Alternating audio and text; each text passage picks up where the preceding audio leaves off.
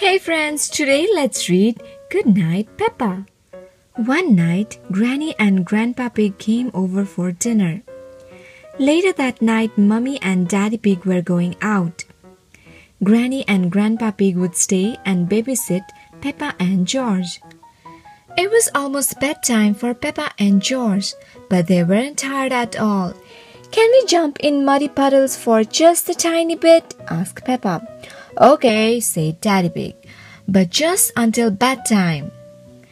Peppa and George jumped up and down until they were covered in mud, but they weren't tired yet. "Peppa, George," called Daddy Pig, "time to take a bath before bed." Peppa and George splashed in the bath until they were both nice and clean. "You must be tired after all that splashing," said Daddy Pig. "We're not even a little bit tired," cried Peppa. "Snort, snort," laughed George. Peppa and George hopped out of the bathtub.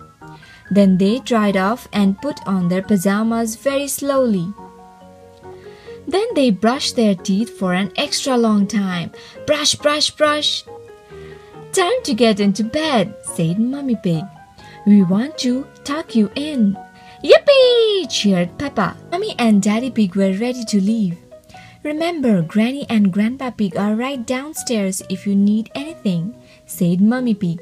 "Good night, Peppa. Good night, George." Mummy and Daddy Pig got in their car and left for the evening. "George, are you awake?" Peppa asked. "Oink, oink," George snorted. The lights were off and they were cozy in their beds, but they couldn't fall asleep. Granny and Grandpa Pig were watching TV when they heard little feet come downstairs.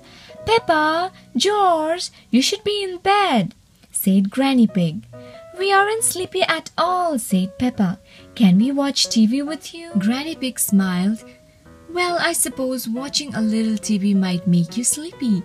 "Hooray!" shouted George and Peppa. Peppa and George didn't like the TV show.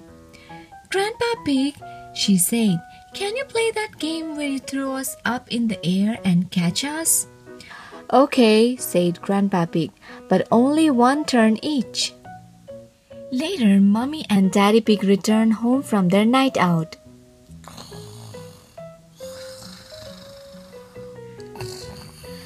"The little piggies are asleep," Daddy Pig laughed.